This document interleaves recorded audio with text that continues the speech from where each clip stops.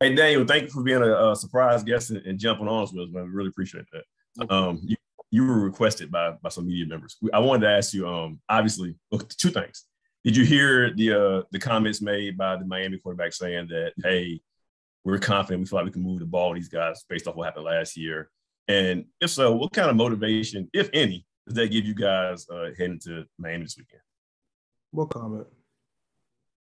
Tyler Van Dyke, the quarterback, was like, we scored 44 on those guys last year. They're the same guys, so we're pretty confident. Like, we don't think they can stop us. He said that to the media in Miami. That's interesting. Well, last year's last year.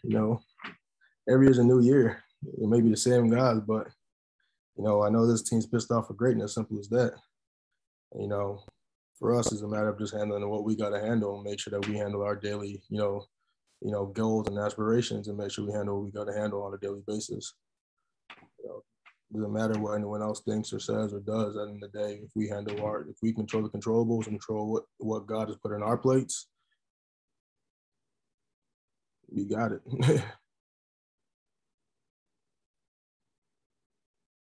David.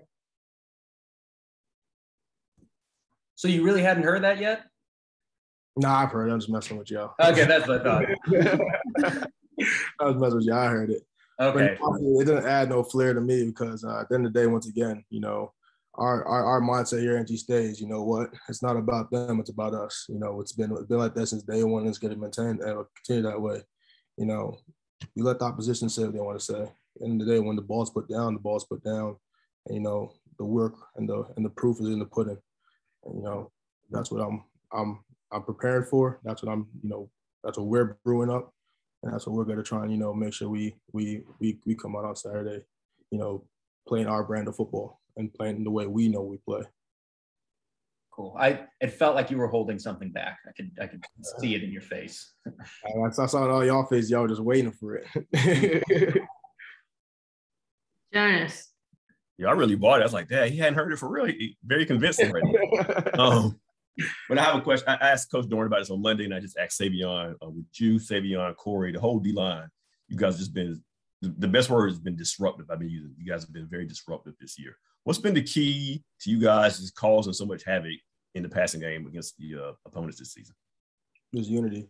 I think, we've all kind of learned to just play with each other and play for each other. I think, that brotherhood that we have within that room is tighter than ever and tighter than I've ever experienced because of the fact that there's only so many few guys in that room.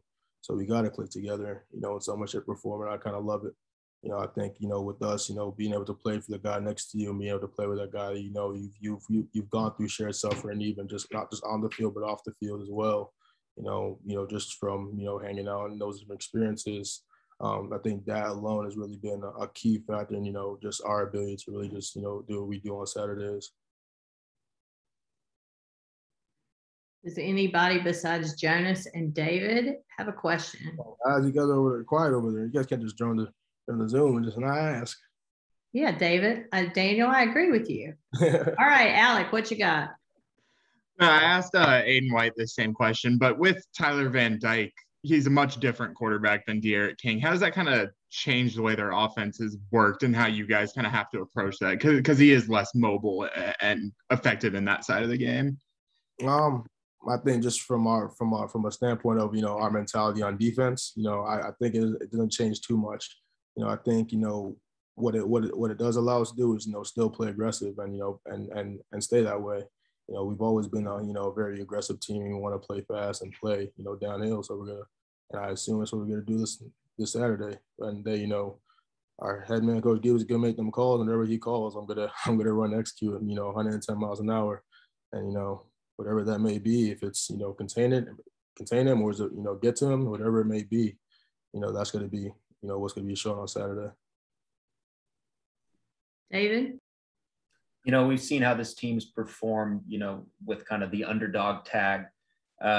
Now that there's been more success, you guys are favored in games. What changes for you guys, and how do you sort of deal with spotlight? Nothing changes.